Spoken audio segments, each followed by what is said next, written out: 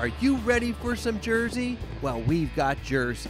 The zipper was made here. The light bulb was made here. The color television calls the Garden State home. Everybody wants to know about New Jersey. Sandy beaches, beautiful cities. We even have the Jersey Turnpike. Inventors, music, the movies. You need an exit? We got them too. You want Jersey? This is Jersey. Welcome to this edition of This is Jersey. Today we're in Freehold at the Monmouth County Sheriff's Office speaking with Sheriff Shawn Golden. The Monmouth County Sheriff's Office is more than just an ordinary police station. It is the home base for more than 600 officers and employees that are dedicated to serving the law enforcement needs of the entire county of Monmouth. We had the opportunity today to speak about the building's inception as well as some of the functions that the Monmouth County Sheriff's Office serves for its community.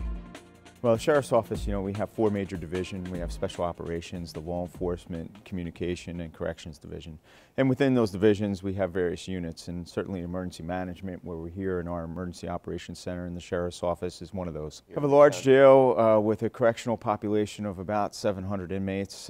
It is one of the largest facilities, county facilities in the state of New Jersey. We're a fully accredited agency for the Corrections Division, and we have just hard-working men and women that are there. We're about rehabilitation, and it is called a correctional institution. These are short-term individuals, inmates that are there and for recovery and for reentry, and to get them, if they're not sentenced to the state prison system, to get them back into our communities. And so we do things like GED, high school equivalency diplomas that are there, and we offer that for our inmates. We also offer work services and reentry services, job placement and substance abuse counseling. Here in the Special Operations Center, you do a lot of things during emergencies. Tell me the different components of what happens here during a disaster. Sure. So, in the Monmouth County Sheriff's Office, we have emergency management.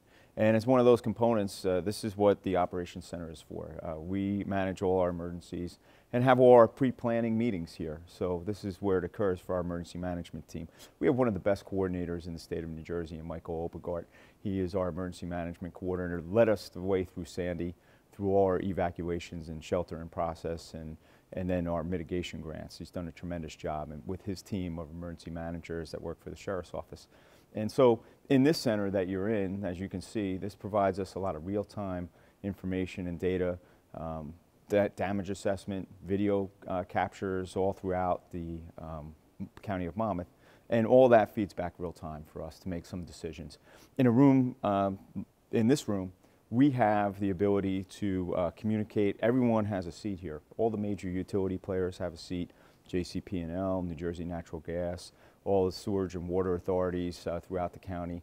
Those are all the players that we need in this room to make important decisions when there's an emergency going on.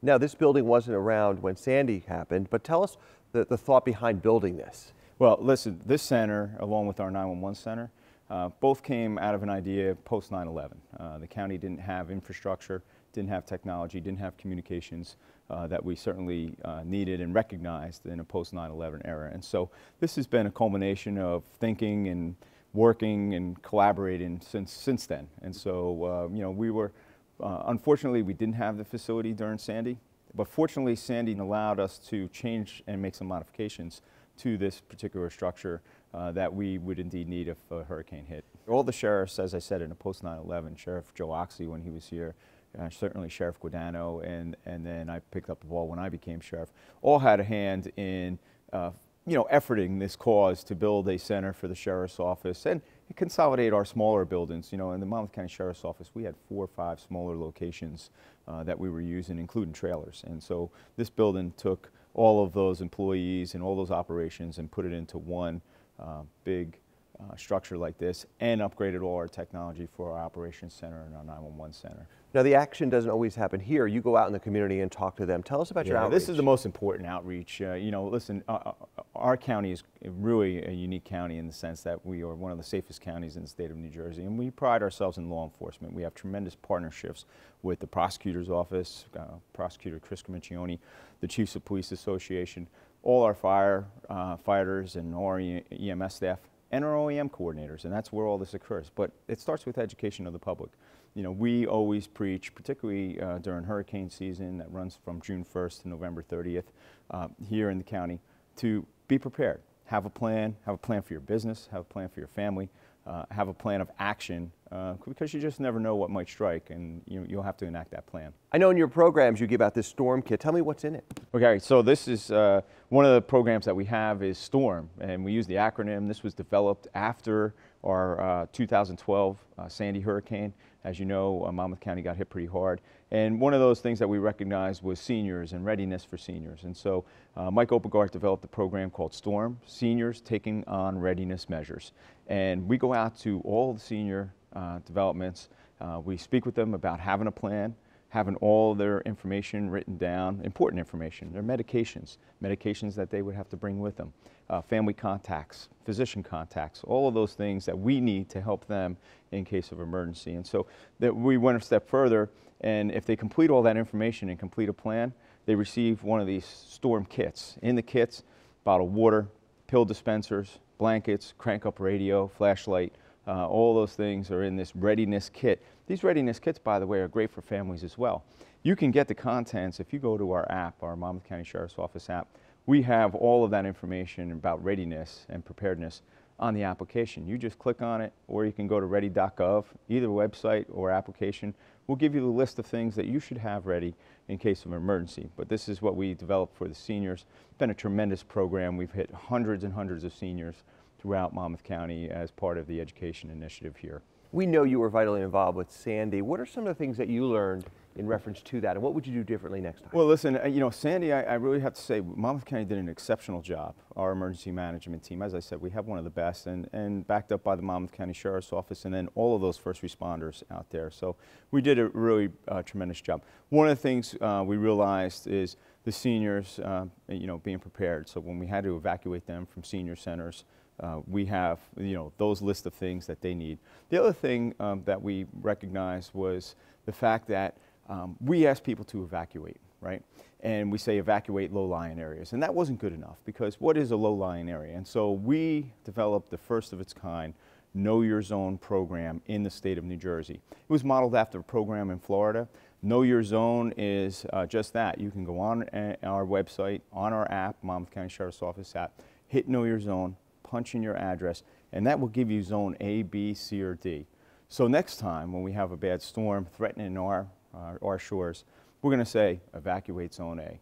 Well, I don't know if I'm in zone A. Well, now you do. You can go right to the website, punch in your address. It will let you know exactly what zone you're in, so that when our emergency management team and the local emergency management coordinators call for an evacuation, you know exactly what your zone is. And so it's a tremendous program. We're so proud to have it here, and it's first of its kind. You can check it out on our website. It's interesting you say that, because during Sandy, I did find water where I never thought water existed. Well, bridges were covered, right? Yeah, that's true. I mean, listen, the Sandy was a storm of, the century, we call it here in emergency management. Certainly had some characteristics that we had not seen before. But you have to remember, we evacuated some 72,000 residents from 22 towns in that area, right? And so it was a tremendous evacuation effort. We had zero loss of life, and other counties weren't so fortunate. So we had two major shelters going on. We had a pet shelter going on. Everybody forgets about pets. We had three major points of distribution up in Union Beach and the racetrack and down at Peddler's Village in Wall Township. And so all that couldn't happen without the exceptional effort of all our first responders, all our emergency management coordinators from the 53 towns, police chiefs. Again, it takes an effort by everybody. In reference to recovery, are you still working on recovery from Sandy? Recovery is still going on. One, you recognize some of the vulnerabilities that we have, where we need generators, in particular sewage plants, in particular water plants, how JCP&L, and they've done a tremendous job upgrading infrastructure here in the county, cutting back trees around the county. All of that counts. But the other thing is certainly in applying for those mitigation grants and working on those generator projects and other projects to beef up all of that infrastructure in the county, comes grant money. And as you know, our residents had to elevate their houses. Insurance companies and FEMA changed A zones and V zones, in the flood maps, the flood mapping. And so all of that requires funding. Some of that funding is still ongoing. I was down at the United States Congress a couple weeks ago, We talked about outstanding funding that is still to be delivered to Monmouth County, to the residents, to some businesses, and certainly toward infrastructure for critical infrastructure. You know, we have to take a break now. We come back, I want to talk about the other things that go on here in this building. We'll do that when we come back. Thank you so much for joining us. We'll be back right after this. Welcome back to This is Jersey. Today we're at the Monmouth County Sheriff's Office in Freehold Township. We're in the dispatch center with Sheriff Shawn Golden, learning about the men and women on the other end of a 911 call. It is one of the largest centers in the state of New Jersey. We have so many partners in shared service that are all involved in the operation here. So when you look at it, we dispatch some 147 agencies throughout the county of Monmouth. 50 towns we answer 911 calls for. We have over half the police departments and more than 3/4 of the fire and EMS agencies in the county are dispatched right out of here. So most people think when they dial 911 it goes to someone in their town, but that really isn't the case. How do towns get involved with this system? What happens is when you call 911 from around the county, it does come into the center here. It's a centralized system. We do that because of economies of scale and technology. I mean, you look at the tech that is in this room, that's what drives the 911 service today. The ability to take text messaging, the ability to do mapping of a particular phone or location, the ability to transfer all that vital information and data out to the first responders. And so all of that is what is involved in this 911 center. And it's a partnership. We have a tremendous shared service program led by Freeholder Director Tom Arnone.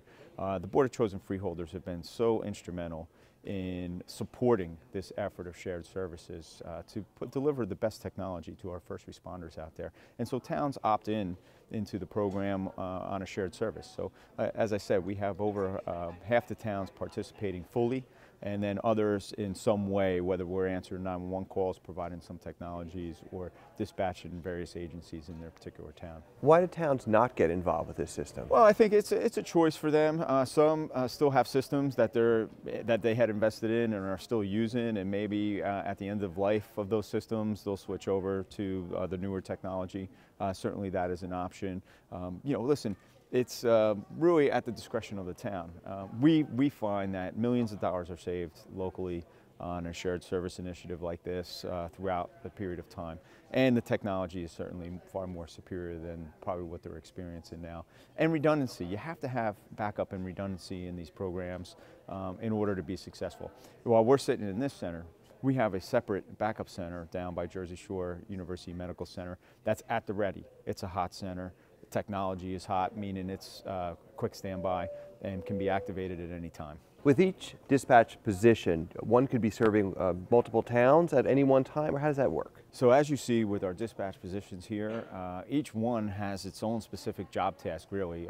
While all the operators are cross-trained and multitask, each one either answers 911 calls, dispatches fire and EMS, or solely police dispatch. And so, you know, various parts of the room are broken up into quadrants for police dispatch, and then other desk assignments are for 911 specific assignments or fire EMS dispatch. What's the busiest time in this room? As you see, and you can tell by the buzz, the room is always busy. This is a constant 24/7 operation with over 750,000 calls processed a year. Certainly rush hours are a challenge for us. Accidents that may occur out there, storms obviously are busy as well. What type of training is involved with those who are here? They go through a tremendous amount of training, Gary. You're talking about when they're hired on prerequisites, they have to seek out 2 types of training before they're hired. So those are required for them to even, for us to even check their background and then bring them into the facility. Then they go up for policy and procedures. Then they go to another classroom for operations, and then they go to a simulator that's attached to the 911 center here. They do some simulations with our trainers and ultimately come out on the floor. You're talking about a 6-month period of time before we have them solo on a desk. That's how much training is involved. There's a tremendous amount of knowledge and really processes and operational issues that they have to go through. It is fantastic working here. We have an amazing group of people, but it's an amazing job. Every phone call that comes in here gives us an opportunity to change someone's life, hopefully for the better. So what kind of calls do you think we get here? Everything from barking dogs to loud music to maybe somebody getting into a domestic or delivering a baby on Christmas Eve. you want to hear that story? Sure. That story was about 15 years ago, and it was a snowy Christmas Eve, and routine calls come in. I wouldn't say routine, but someone had broken ankle, stomach pains, and then this frantic father called and said, "Oh my goodness, my wife is having our third baby. We got her in the car. We thought we were going to make it, and we didn't, so we had to run back inside, and the police officer got there within about 3 minutes, and we delivered a baby on Christmas Eve, and it was one of the best, amazing moments of this job, in between the other outcomes that may not be as special or fantastic. This is my 26th year, and I'm still happy and smiling about the job, which is fantastic. So I started at the old building, smaller facility, and to come here is absolutely amazing. The technology, the room, the space that we have here to accommodate all of Monmouth County is absolutely amazing. We have to take a break now. We come back, I want to talk about the police academy and the way you train all of the officers that we see out in our community. We'll do that when we come back. Thank you so much for joining us. We'll be back right after this. Welcome back to This is Jersey. Today, Sheriff Shawn Golden took us to the police academy within Monmouth County Sheriff's Office to give us a closer look at the training involved in producing upstanding policemen and women. This is the Monmouth County Police Academy, one of 15 in the state of New Jersey. All our police training, meaning our basic recruit class, which are full-time law enforcement officers, our special classes, SLEO 1 and 2s, which are seasonal along our Jersey Shore here, and our correctional classes are all held here in the Monmouth County Police Academy. This is where all the training occurs for law enforcement in Monmouth County and beyond, because we do have shared services with other counties that send their recruits here to the Monmouth County Police Academy. So can individuals sign up and go through the program, or do towns need to sponsor them? The towns need to sponsor them, although we do have now alternate route where individuals can take the Monmouth County Chief's exam. If they place well on the exam, they can sign up and interview for an alternate route where they pay their way through. We do have about a 93% placement on alternate route candidates that graduate from the Monmouth County Police Academy. We're so proud of the academy here. One, I graduated from this academy, so it makes me extremely proud to be in charge of the academy. Now, you were an officer in the early 90s, right? Officer with Tom's River Police in Colts Neck, and and really enjoyed that time, and it really gave me a wealth of knowledge in the law enforcement field.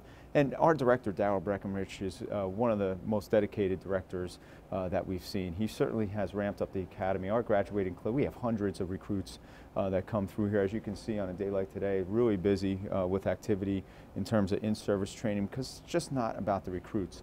It's about continuing education for our law enforcement community.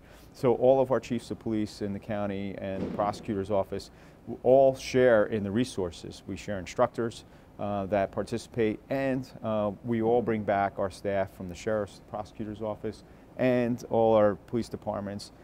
Bring back the staff here. Re-education is the key. Continuing education is the key. It's, as law enforcement is a challenging environment, changing, evolution, and so all that is done through the police academy. So what is boot camp like for a new recruit? Well, listen, they come in and we stress teamwork. We preach from the beginning, together everyone's actions matter. And that's collective, right? And so we have to make them part of a team and get rid of the individual attitude that they may be preconceived to. They start training right from the early morning. They're out there doing drill instruction and physical fitness. I've run with the recruits a couple of times, and boy, they run in any weather, whether it's rain or ice or snow. They're out there doing their physical training, and then they come in for classroom setting, firearms, use of force in our gym facility. And as you may be aware, we have one of the few simulators. We have the only simulation building in the state of New Jersey with all active simunitions and simulators. It's called the STARS facility. And we have the virtual simulation machine in there, which really accentuates the use of force continuum, but more so de-escalation of any types of scenarios. And it's really virtual reality on steroids. Now, I know what I would call the SWAT team doesn't come out of your office, but tell me about that in Monmouth County. Well, everything's joint. Again, it's cooperative. So I have SWAT team members that participate on the Most Cert team. The prosecutor runs the Most Cert team. All of the chiefs of police in various agencies have officers dedicated to it. We have over 40 officers on the SWAT team from around the county. Same thing with our dive team. The dive team, we call it the MERT team, the Maritime Emergency Response Team. All those police divers are from different agencies as well as the sheriff's office. And so it takes that collective effort to make those type of teams work. And certainly they go through a tremendous amount of training to stay proficient. We have to take a break now. We come back. I just want to talk overall about the Sheriff's Office. We'll do that when we come back. Thank you so much for joining us. We'll be back right after this. Welcome back to This is Jersey. Today we spoke to Sheriff Shawn Golden about how the Monmouth County Sheriff's Office provides essential law enforcement resources for the entire county of Monmouth. He also informed us of ways that members of the community can reach the Sheriff's Office anytime around the clock. Sheriff Golden, thank you so much for your time and letting us come in and take a look at what you do here. Tell us how people can learn more about what you do. Gary, it was a pleasure having you, and we want to thank all the hard-working men and women in the Sheriff's Office that really keep our public safe. Listen, if you need to be in touch with the Sheriff's Office, social media is where it's at these days. We have tremendous amount of social media, outgoing messaging and programs that we put on social media. Facebook, Twitter, we're on there. If you can look us up, you can go to our website at mcso.nj.org, or you can download our app from the Google Play or iPhone store. It has all the information, our social media, as well as any of our programs are all listed on the application. Great. Well, thank you so much for being on our show. Good luck with all that you do. Thanks for having me. And thank you for watching. We'll see you again next time.